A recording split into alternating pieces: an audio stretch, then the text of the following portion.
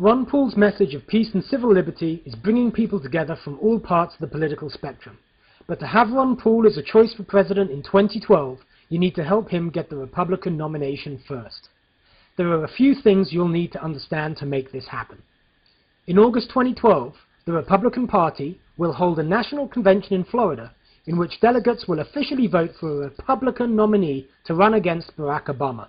Each state has its own process for electing these delegates, either through a caucus system, as in these states, or a primary system, as in these states. Caucuses and primaries are either open, meaning that you do not have to be registered Republican to vote for Ron Paul to be the Republican nominee for president, or closed, meaning that you do have to be registered Republican. Let's look at the primary states first. If you live in one of these states, you're in a primary state. In a primary election, registered voters may participate in choosing their candidate by voting in a secret ballot, as in a general election. The specific rules and methods for voting for the Republican presidential nominee vary among states, but in each case, your state will send delegates to the National Convention to support the candidate that gets the most votes in the primary. But whichever state you're in, you have to show up at the right time on the right date with as many blue Republicans as you can to vote for Ron Paul. In states with closed primaries, you will need to be registered as a Republican in order to vote for Ron Paul in the Republican primary.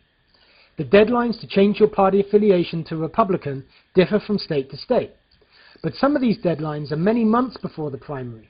So if you live in one of these states, your most immediate concern should be changing your party affiliation to Republican. Deadline dates can be found at bluerepublican.org. If you live in one of these other primary states, you do not have to worry about party affiliation, as these are either open or blanket primaries. In other words, just show up. Now let's look at the caucus states. If you live in one of these states, you're in a caucus state. Just as if you live in a primary state, you must determine if the caucuses are open or closed. If closed, you must register Republican in time to be allowed to vote in the caucus. Think of a caucus as a tournament for delegates. Your county is divided up into various precincts. Each one holds a caucus. In your caucus, people from your neighborhood will stand and announce their desire to go to the county convention as a delegate. You'll have to identify those people who support Ron Paul and vote for them.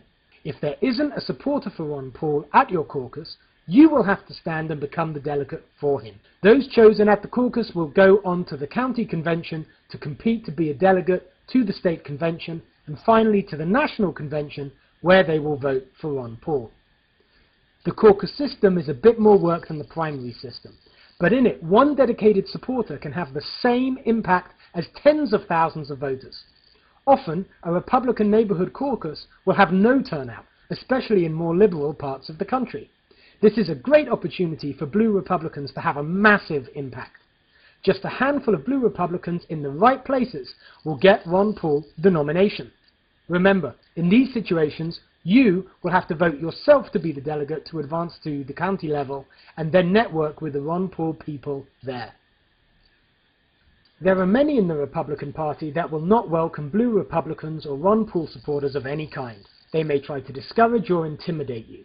So bring as many friends as possible, stay positive, and have a great time sticking it to the establishment. You know you'll like it. Again, here's the list of states. If you live in one colored blue, you're in a closed state and must register Republican as soon as possible. If you live in one colored green, you do not, but don't forget to go to the primary or caucus on the right day. Finally, how do you go about changing your registration?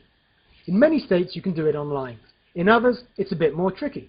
You can find detailed information about registering Republican in your state on the bluerepublican.org page. If we mobilize enough people, the Ron Paul Nation will be able to punch above its weight at the National Convention in Florida 2012.